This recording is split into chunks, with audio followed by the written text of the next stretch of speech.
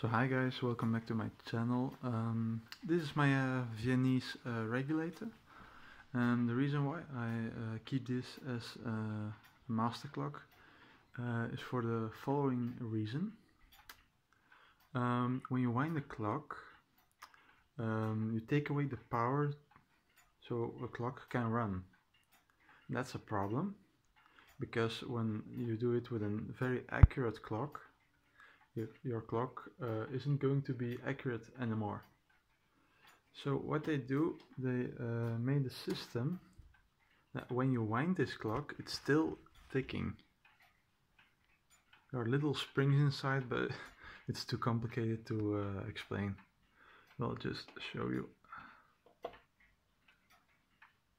You can see the second hand going when I wind the clock. See, it's still ticking.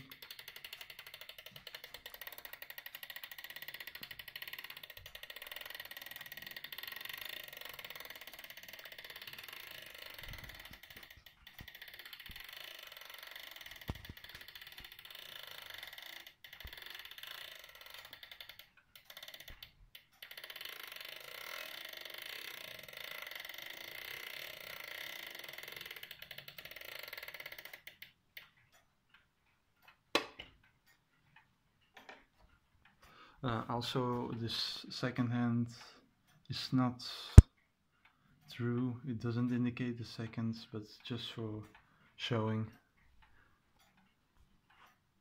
So thanks for watching. Bye guys.